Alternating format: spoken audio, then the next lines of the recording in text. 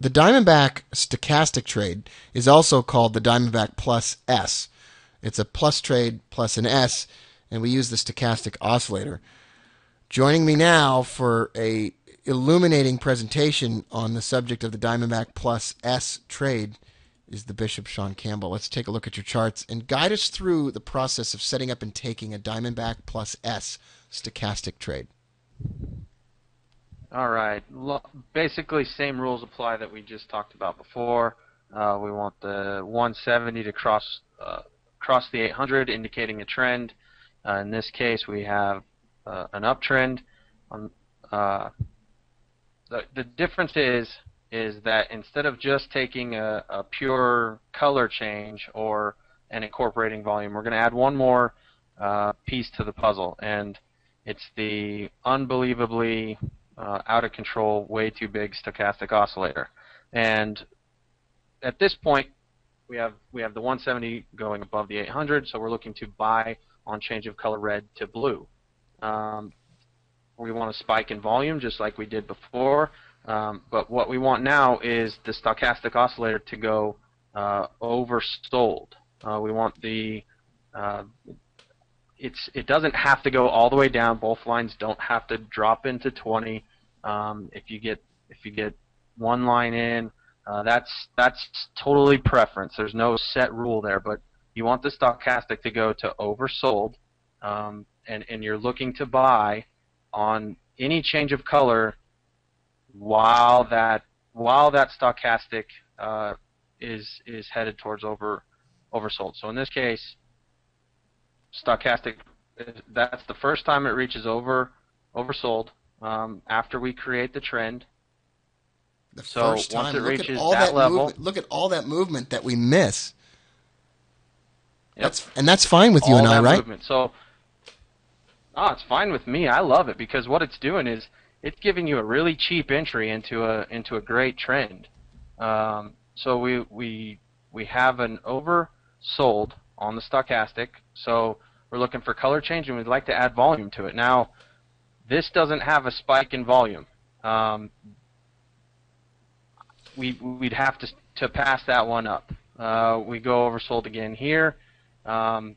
Again, no big spike in volume.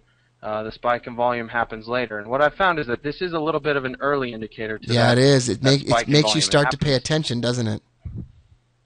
Exactly. You start to go, oh, okay, well, this is happening. We're in an uptrend. I would assume that when I see color change on that spike in volume, it's a great time to get into that trade. So it's all about preference on this one in so many ways. You can trade it when that first one happens if there's no volume. I mean, well, what's nice about it is that 60-20-20 kept us from trading in this upward trend until right now. Yep. That is Absolutely. A long time. Yeah. Yeah, it let the trend develop, basically, is the way I look at it. It said, okay, this is actually going to happen, and now we're going oversold, and I want to be in on this. I want to get a part of this trend now that I know it's going to happen. Yeah, that's awesome. That's the point here, folks, is that we're now waiting for one additional thing to happen.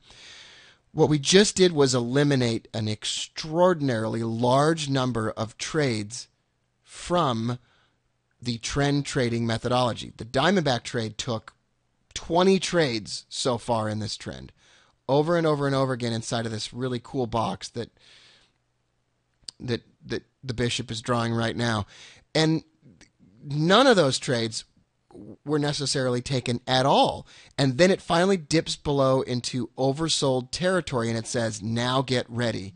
It's like you make the trend prove that it started and really going before you get in, and you wait to get in until the trend is proven. It's a very patient approach, Sean.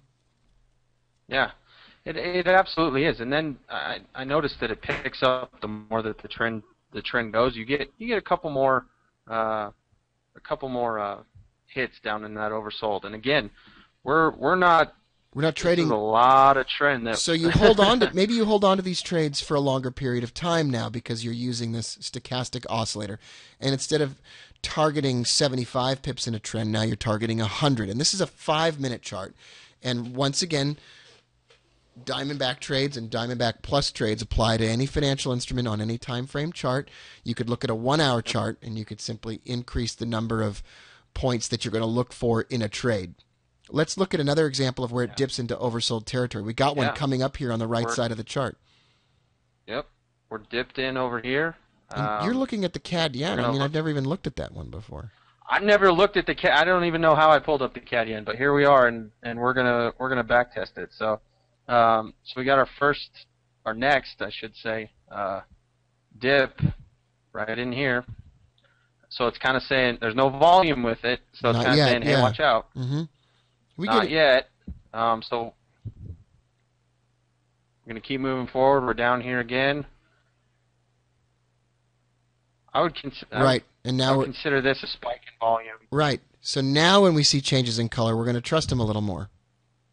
I don't know what happens next either. So we could. I mean, I have no idea what happens I have no here. idea. Right. That's going to stop out. So that's a loss. And this one stops out. Yep. We get a change in direction of the trend. 170 crosses over. And now what we're looking to do is, since this is below, 170 is below, we're going to look for overbought conditions on this. Great. And this one actually goes overbought right away. So you could, with no volume, but we're going to be looking for volume.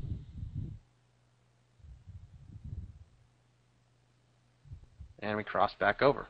So it kept us out of, the way I look at it is it kept me out of these trades right in here.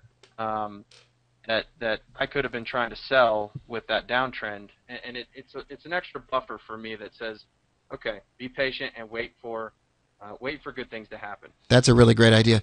Okay, the Diamondback+S trade is as follows. All of the elements of the regular Diamondback trade, the Heikin-Ashi candles, the change of color in those candles, the waiting for a trend to develop when the 170 crosses the 800. But also, in addition, we're going to wait for the stochastic oscillator to reach an overbought period in a selling trend or an oversold period inside of a buy trend, and then we're going to take the trade. It's an addition that keeps us out of a significant number of trades, but when it does trade, the trades last for a lot longer and ride for much further. That'll conclude the Diamondback+S portion of the presentation. Let me pull up this and stop it.